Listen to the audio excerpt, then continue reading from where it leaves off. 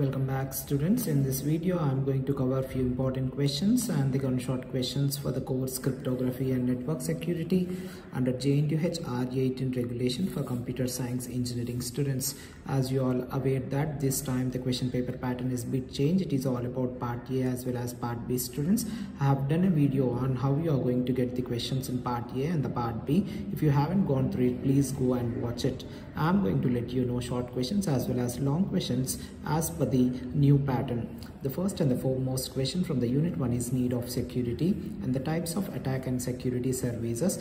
This may be in terms of short or as well as put together a long question, and the substitution and transposition and its types and the techniques is said to be one of the very important and gunshot questions, and block cipher modes of operation and possible types of attacks. Let it be a brute force attack is asked several times, and the plain and cipher text may be one of the short questions. Dear students, from this part we can expect 2AB as well as this part we can expect 3AB. As you all aware that the first question is all about A to J, that all are of short questions. The model for a network security and its components explain, as well as pervasive and specific security mechanism is said to be one of the very important and gunshot question. And stenography, what is stenography, explain, may be a 2-mark question, and encryption versus decryption may be also a 2 and 3-mark question. Interruption and interception differences as well as security mechanism and key range and key size may be also the short questions. From this part we can expect the short question as well as 3A as well as 3B. Dear students, do not expect direct 10-mark question. That may be a combination of 5 combination. Let me into the unit 2. The unit 2 is all about Diffie-Hellman key exchange algorithm for an encryption and decryption with an example is said to be one of the very important and the lengthy long question. RSA algorithm, perform the encryption and decryption for the given using RSA algorithm.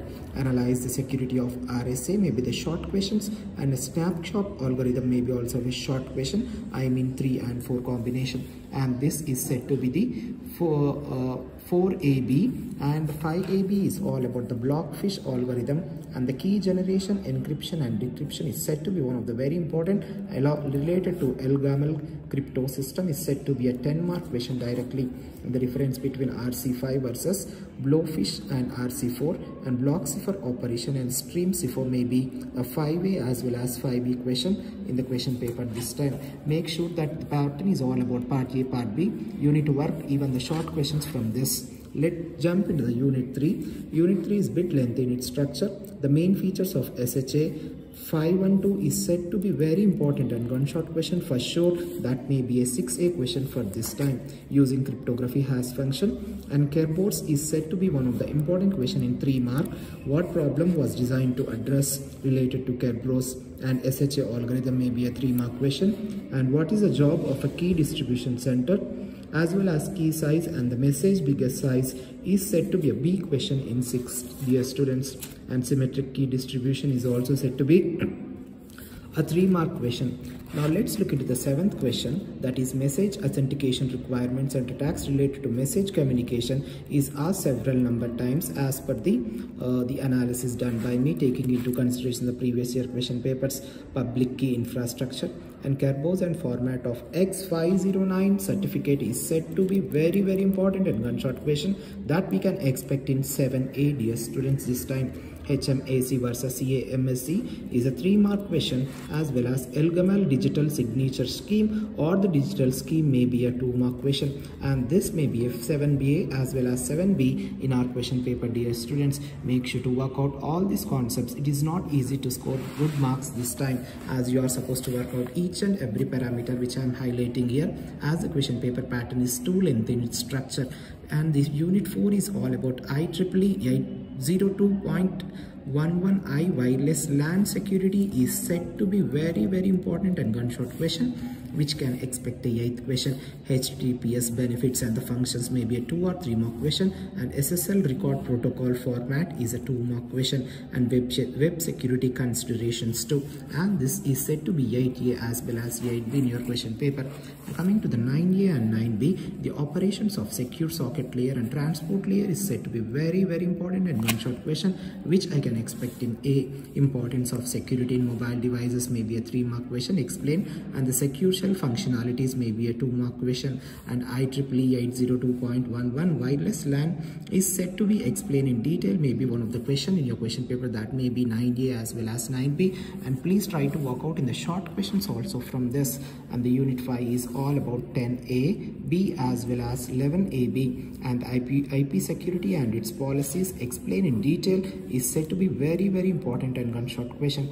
IP security architecture and basic combinations of security associations along with the diagram may be a 10A question this time. And the general format of SMIME and the functionalities of Internet Key Exchange Protocol is said to be a 3-mark question for this time. The applications of IP security is a 2-mark question, and the advantages of authentication header protocol may be a short question. And from this part we can expect 10A as well as 10B, dear students.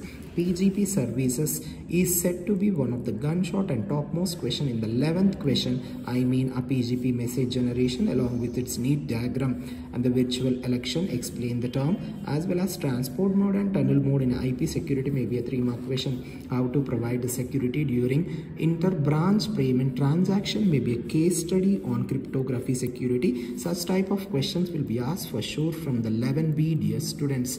And Internet Key Exchange 2. This may be a 3-mark question. Dear students, do not expect the question paper to be direct, and you cannot work out if the part of the question is of the syllabus is, I mean the 5th unit is half.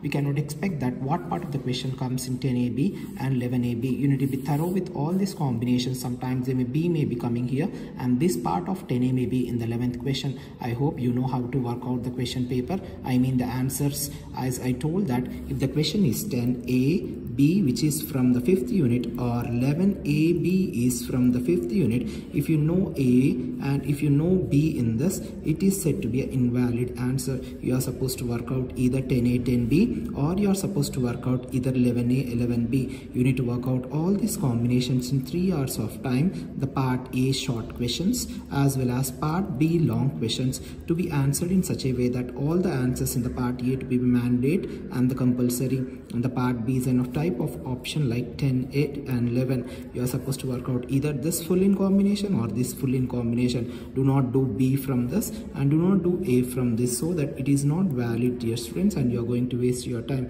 Make sure to work out all the answers very neatly by following my tips. If you haven't go through the channel, please go through the channel and look at the paper pattern for this year, I mean the part A, part B. Hope you are going to share this video with your friends as well as subscribe to my channel. As if you are looking for any other course, please do comment. Good luck and God bless you all. Thank you.